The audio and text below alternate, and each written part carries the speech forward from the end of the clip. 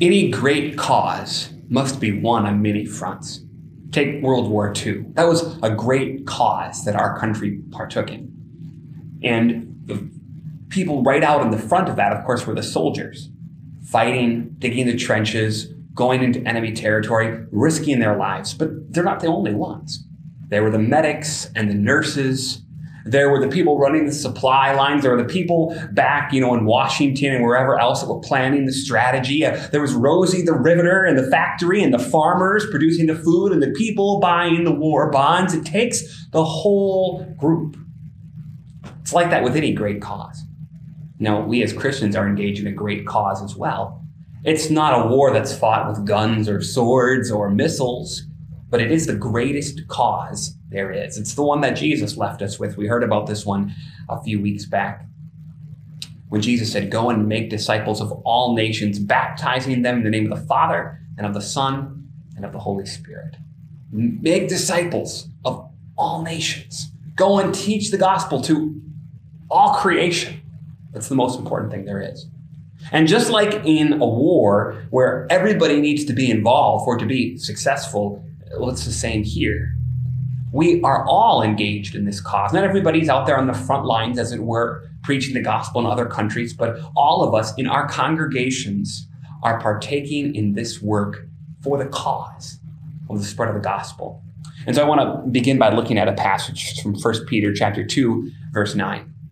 "But you are a chosen race, a royal priesthood, a holy nation, a people for his own possession, that you may proclaim the excellencies of him who called you out of darkness into his marvelous light." In the Old Testament, the priests were a special class.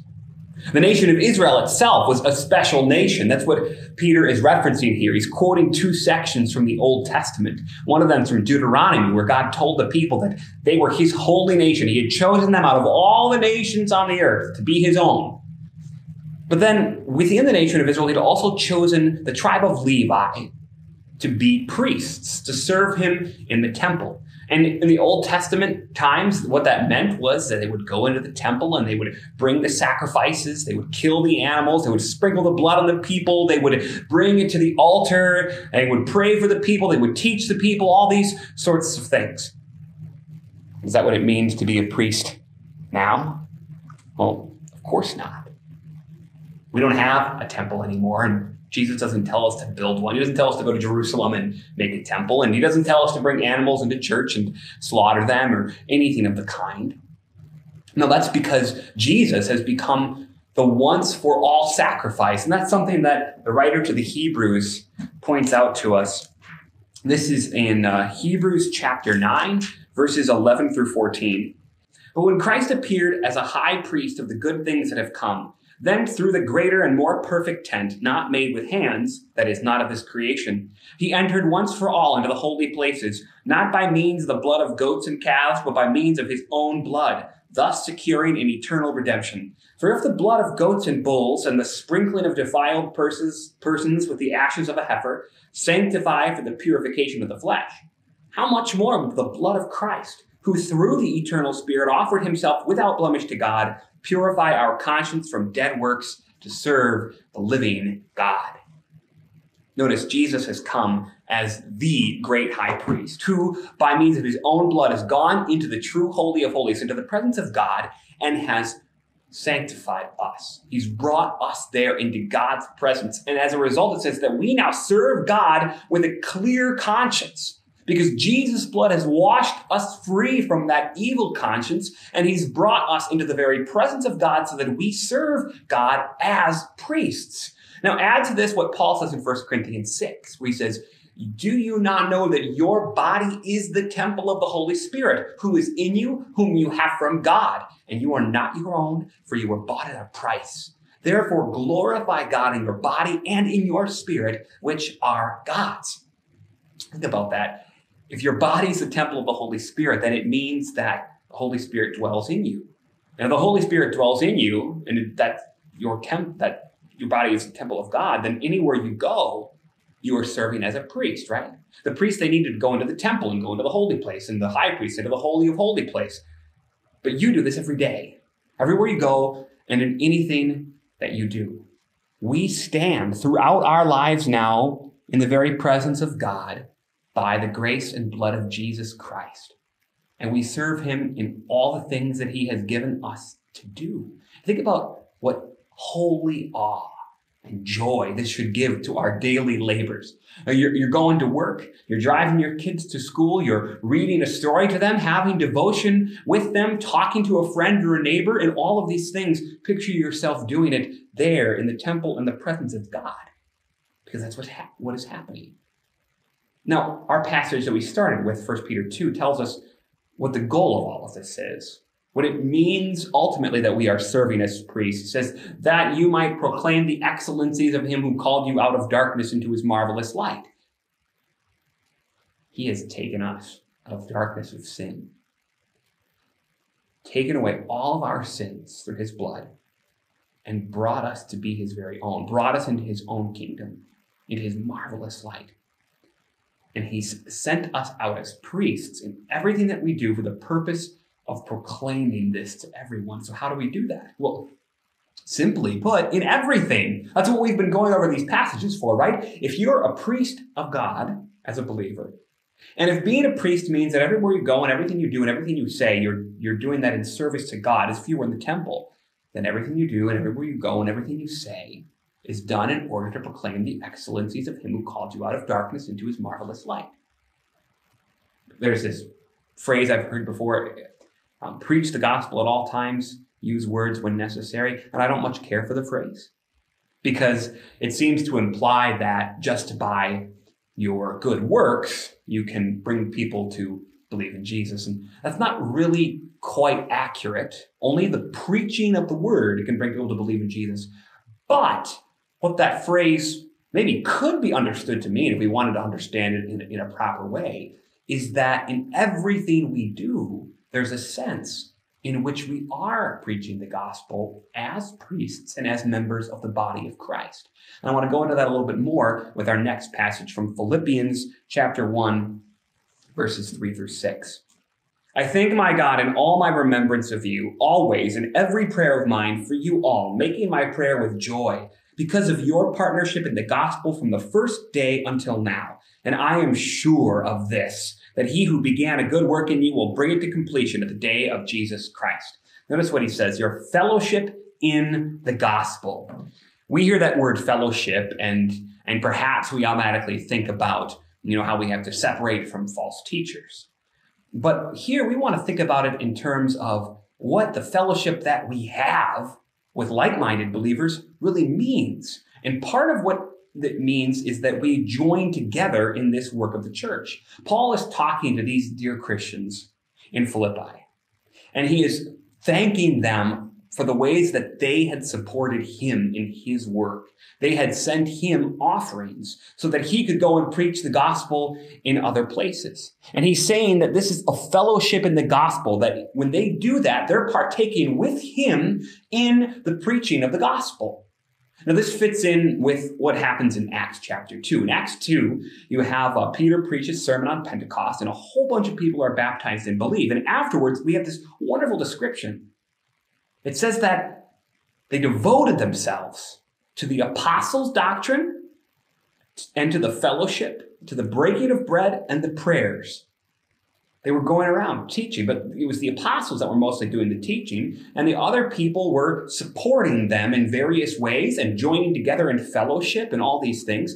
And one of the parts of this that he doesn't necessarily get into there, but Paul talks about here, is that idea that your offerings, which are used to support the preaching of the gospel, are a fellowship in the gospel.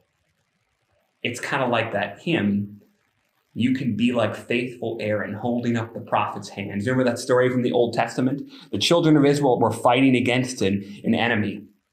And God told Moses to go up on this cliff overlooking the battle and raise up his hands. And as long as he held up his hands in blessing, the children of Israel would win.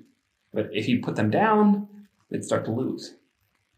And it was a clear sign to the children of Israel, right, that the battle was not theirs, but the Lord's, that he was the strength. It was his blessing that would give them the victory.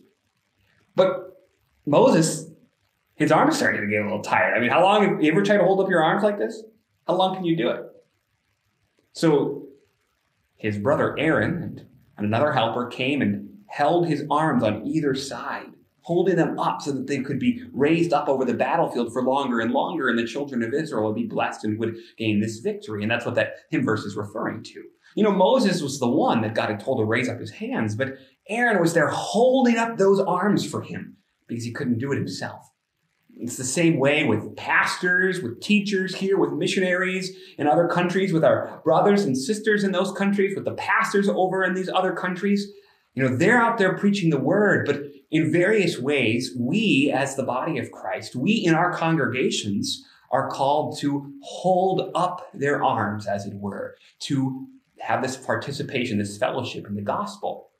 And of course, one of the main ways that we do that is with our offerings, just like it was with the Philippians. We give our offerings at our local congregation or to the mission fund or, to adopt a orphan or a seminary student through Project Kinship. And in all of those ways, we're helping to do this. We have this fellowship in the gospel. Think about what happens when you do that through Project Kinship with a seminary student, for instance. And then they go on to be a pastor. Who knows how many people that person will preach the gospel to, or an orphan that grows up in the Christian faith. How many people will that person preach the gospel to?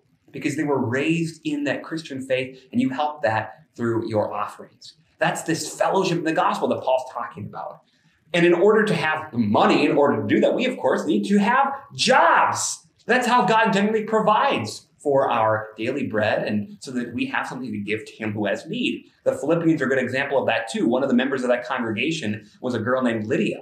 I should say a woman, a lady named Lydia. She was a business owner, a seller of purple dyes, and she was a big part of the way that they could support Paul. So we too, in all of our work, we should remember this. When you're at work doing something that seems boring or mind-numbing or whatever, remember that you are serving as a priest of God. Remember that you're standing in his very presence, cleansed and redeemed through Jesus Christ. Remember that part of the reason you're doing that as a member of the body of Christ is to support the work of preaching the gospel everywhere. And then remember that too in everything that you do, not just in your offerings, but also in the way that you do everything that you do, to show love, do good works, to show Christ's love to other people, good works that are motivated by Christ's love for us, and to tell other people about the gospel as you have opportunity as well, and then to pray. We get that list. Maybe your pastor prints it out, or maybe he doesn't. You could ask him. But Missionary Ullman sends out a list, I think it's every month, with mission opportunities prayer list. Different things that are going on in other countries and different needs and different situations. And that's a great thing to keep around. Keep it on your desk. Keep it on your fridge. Keep it with your devotional materials to remember to pray about those things in those other lands. Because, God promises you that the prayer of a righteous person does much. It's effective. That's what he says in James. And you are righteous people. You're the priests of God. In the Old Testament, when the children of Israel, they wanted to pray about something, one of the things they would do is come and they would ask that priest, can you pray for me? They had this image, right, of having somebody who was a go-between, a mediator, like God's there in the Holy of Holies, and I can't go in there because of his holiness and because of my unholiness, so I'll go to the priest, and the priest, he'll go in there and he'll mediate for me to God. And that was all a picture of Jesus. Paul tells us that there is now one God and one mediator between God and men, the man Christ Jesus, that we can go right to him. We don't need any intermediaries at all. We're righteous through faith in Jesus Christ. We're holy. We stand in his presence. We have God's ear. We can pray right to him about all of these things. And it's effective. He hears us. And he wants us to pray about these things. Take, for instance, the Lord's Prayer. When you pray the Lord's Prayer, one of the great things about that prayer is the confidence that we can have. Jesus told us, whatever you ask the Father in my name, he will give it to you. And what he means by in my name is according to what he has promised and because of what he has done. The Lord's Prayer is a perfect example. We begin calling God our Father, and he's our Father through Jesus Christ. And all the things that we're asking for, we know that he has promised to give because he told us to pray for them. And what did think it means when we pray, your kingdom come, but that his word would be preached, that people would be brought to faith, both here and in other lands throughout the world, that his powerful word would grow and conquer and spread, that his kingdom would spread from sea to sea and shore to shore and heart to heart, that he would bring people out of the dark domain of Satan into his own marvelous light. And we can have this fellowship in that with all those who preach the gospel, especially those in our own synod, through our offerings and through our prayers, and through our encouragement for them when we see them to hold up the prophet's hands. That brings us to kind of the last thing I want to look at, the last passage, It's from Ephesians chapter 4, verses 1 through 6. I, therefore, a prisoner for the Lord, urge you to walk in a manner worthy of the calling to which you have been called, with all humility and gentleness, with patience, bearing with one another in love, eager to maintain the unity of the Spirit and the bond of peace. There is one body and one Spirit, just as you were called to the one hope that belongs to your call, one Lord, one faith, one baptism, one God and Father of all, who is over all and through all and in you all. Look at all of our oneness here. One call, one Lord, one faith, one baptism, one God, one Father. We are many, but he is one, and he makes us one with him. This oneness is called the unity of the Spirit in the bond of peace. And notice it's based entirely upon the work and word of Jesus Christ. Paul spoke about this in Ephesians 2, about how Christ has made peace through the blood of his cross. He's made us both one with him and one with one another. Jesus, in the Sermon on the Mount, he calls his disciples to be peacemakers, and thus to be sons of the Father, who himself is a peacemaker, to bring his peace into the world in the way that we act and live, and especially in the gospel that we preach, to proclaim that peace of the forgiveness of sins. He's telling us that we can make peace between other people and God by telling them about that peace that is theirs in Christ. That we can then have this peace, let this peace rule in our hearts and rule in our midst in the unity that we have with one another. And that's really the point I want to get to here. This unity of peace that we have in our congregation, in our synod, it is what gives us the foundation to preach the gospel together. Our unity in Christ is essential in our work of preaching Christ. It's like anything. With people you work with, if you trust them, if you like them, if you're united with them in the same goal and vision, then things are going to work a lot better. Take a basketball team running a certain play. Each player has a role. And when each player carries out that role, and this guy's in the right place, and this guy's in the right place, and this guy does the right thing, and they all have that same purpose of scoring the basket, winning the game, the play works. They play as one, and they succeed. But if one guy or another guy or all the guys on the team instead are playing for themselves and for their own glory, and if somebody decides, well, I want to be the one that takes the shot, not him, why does he get to do it? Then the whole play falls apart.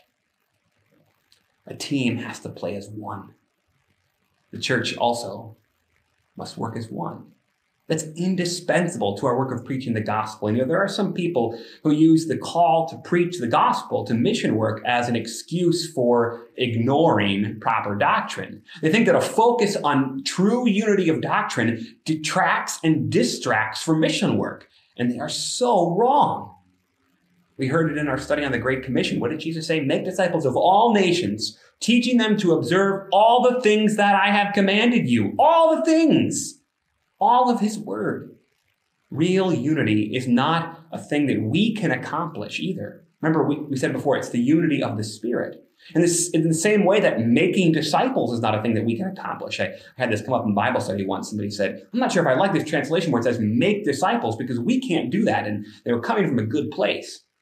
But I pointed out, nevertheless, that's what the word means. That's what Jesus tells us to do. And if you think about that for a second, you might think, well, Jesus, what are you asking of me? How am I supposed to make disciples? But as we saw in that study that Pastor Tiefel did, he gives us the means. He gives us his word and sacraments. He's the one doing it. He just tells us to use those means and leave the rest up to him. And the same thing is true of this unity This unity that we so desperately need, unity with God and unity with one another to do this work, is something that only He creates. In the same way that we cannot save ourselves or pay off a single sin with any work that we do, all of these things are accomplished only by our saving God, Father, Son, and Holy Spirit. It is the death of Christ that is the sacrifice for all of our sins. And His life is the only source of forgiveness and peace for all people. It's eternally sufficient. It's the only foundation for the church, the singular reason for our unity, and the pure power of our confession. It's also that only hope towards which we strive, that sure hope. It's everything. As Paul wrote in Romans, I'm not ashamed of the gospel of Christ, for it is the power of God for salvation. And this is the same Paul who went on to spend the next 16 chapters teaching us in detail what that gospel is and what it means for our lives. And then calling in Romans 16 for us to avoid those who move away from the teaching, the pure teaching, in even the smallest way. And what we should get from this is that an insistence on doctrinal unity in our congregations and in our synod does not detract or distract from mission work, but is necessary for mission work. It is the Word of God which gives us this unity. It is the Word of God which gives us the word to speak. It is this gospel which motivates us to preach the gospel, which motivates us to go into our daily lives and to work and to bring offerings for the congregation and for the mission work at large and overseas. And it's this gospel which motivates us to show love and humility to one another. This all comes from the Word. That's the only place where that unity is created and nurtured and kept. That's why Jesus prayed. He said that we might all be one, as He and the Father are one. And that's the same prayer we prayed not only for the disciples, but He said, for all who will believe in me through their word. He was praying for mission work. And He was praying for unity. And it was all through the Word. He said, sanctify them through the truth. Your word is truth. Sanctify them, make them holy, set them apart from the world, and make them one with you and one with us. One in grace and one in hope and one in the Word and one in love. This is so important to remember.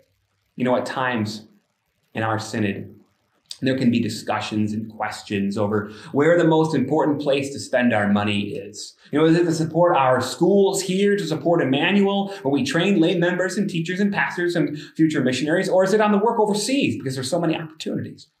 And these are discussions, these questions that we are going to have to wrangle with. We need to decide in Christian wisdom, you know, how much to spend on this and how much to spend on that. But as we do so, let's remember to do so with Christian unity and love. Both things are necessary. Both things are wonderful. We need both, and we are one in Christ. We are one in our goal. We need to remember that. In our congregations, too, we'll sometimes have differences of opinion over how best to preach the word in our communities, how best to allocate the resources that we have, what the best idea is for doing outreach in the area. But let's start and end those discussions with Jesus. Let them be based on our wonderful unity in Christ. Let sinful motives, sinful bitterness, sinful pride, and all other sinful emotions be drowned and die in our one baptism. When we think, I don't like that, just because it wasn't our idea, let it die in our baptism. When we think, I don't want to do that because I don't want to volunteer for something again, let it die. When we think, I've been doing everything around here and these people really need to pick it up, let that sinful pride die. And let us lead by example in love. In this love that comes from this unity that comes from the Word, this Word that comes from Jesus. In hope, the hope to which we were called, the hope of eternal life, that goal that we have, which is also the goal for our work, to bring that hope to other people, to be one in love, a love which comes from Christ, to be one in understanding and in patience and in steadfastness and strength, eager to maintain our unity, eager to preach Christ to the world. In our prayers, in our work, in our offerings, in our encouragement, in our love, in our unity, all of it in the Word of Jesus.